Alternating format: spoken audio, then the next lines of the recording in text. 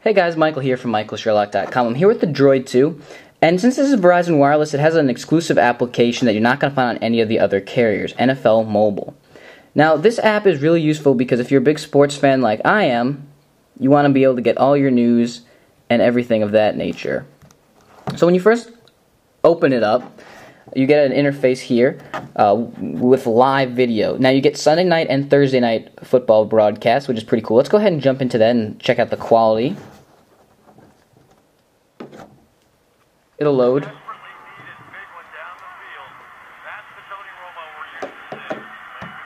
That's the actual size, and then it's scaled to that to fit the screen.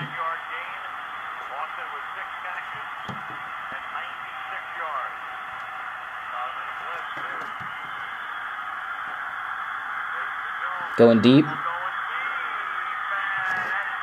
Incomplete to Roy Williams. So we'll go ahead and go back. Quality isn't very bad when we're on Wi-Fi. That's what we just demoed this on. However, the audio fidelity is not the best. I was kind of disappointed with what it sounded like. I know what Chris Collinsworth and Al Michaels sound like, and it sounds really tinny and really not rich at all when listening to it. But again, it's not bad because, hey, you can watch football wherever you are. That's always a great thing. I'm just nitpicking with that. Then you can go in and look at all the games. This is just a recap because this is Sunday night and these games have already happened. So you can click on that and you can get a recap of it. So in text you can see that, or you can just look at score summary. And if you want to view the entire, you can go and search by quarter. Then you can just get a little comparison here. Jimmy Clausen, 0 for 2.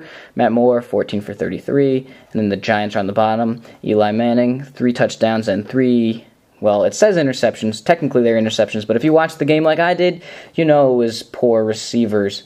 Then you can see Hakeem Nicks had a great day. 4 catches, 3 were touchdowns, and 75 yards. And you can do that for all of that. And then when you click the little menu button down here, you have Home, which is where we are.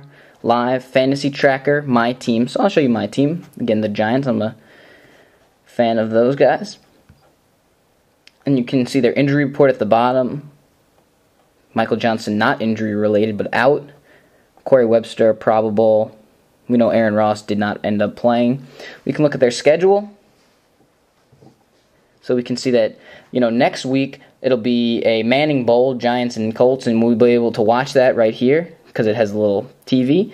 And it'll be on NBC, and then it shows that CBS, the other games, and can give us, a little forecast of that. We can look at statistics. For total offense, 6th, passing 7th, rushing 11th. We can look at the roster. And we can go ahead and do all that, and then we can go back. So Fantasy Tracker, you can add fantasy players, up to 9 players to receive real-time scoring updates, injury reports, breaking news.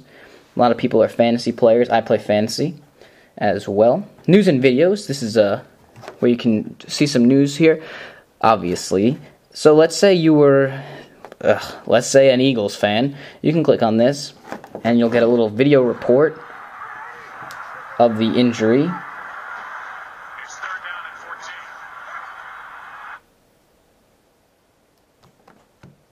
and 14. And an error. That happens sometimes. I haven't really noticed that as a lot, but it does happen, so that's just something to keep in mind. So we can look at another video to see if that errors out as well.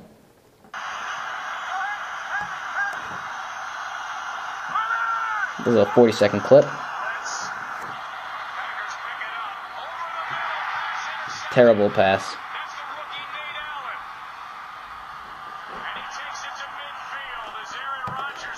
One thing that's kind of disappointing me is the resolution. As you can see, that's the actual size, and it's quite small. I mean, you zoom in, but still not very good at all. So we can go back, scores. So we can go ahead and go back to that screen. Teams. So you can sort by team. You can look at the divisional records for the AFC and NFC, as well as info. So you can favorite your team, set the alerts if you want them, text alerts, whatever. So let's just finish this out by going to the live video feed. What's cool about this is you can see NFL Game Day highlights, that live feed, or NFL Red Zone Sunday afternoon. I did a video about that a long time ago on the channel if you want to check that out. But let's just check out the Game Day highlights. the same as you'd see on NFL Network, but again, this is mobile. And we get the lovely commercial, so I'm not going to bore you with a commercial here. So I guess we'll just finish it out on the live feed. Again, I'm Michael Sherlock from michaelsherlock.com. Overall, this is an excellent feature to have if you're on Verizon Wireless and you're a football fan. This is an excellent app to have on your phone. You can find more information just by talking to your carrier, going to verizonwireless.com, or I believe the NFL website will have info about this as well. Again, it's a little disappointing that that's the actual resolution. But you know what? I've seen much worse for mobile video, and it doesn't look that bad, and you can still enjoy the experience. I'd love to hear your feedback in the comments below. Do you think this app is useful? Do you think it's, you know, a deal breaker that it's no longer on Sprint or it's not on AT&T and T-Mobile? I don't know. I'd love to hear your feedback in the comments below. I really love this app and think it's an excellent pickup for Verizon Wireless, because I believe this used to be on Sprint.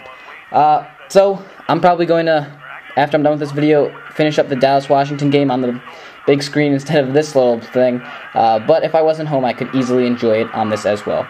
That was a really long outro.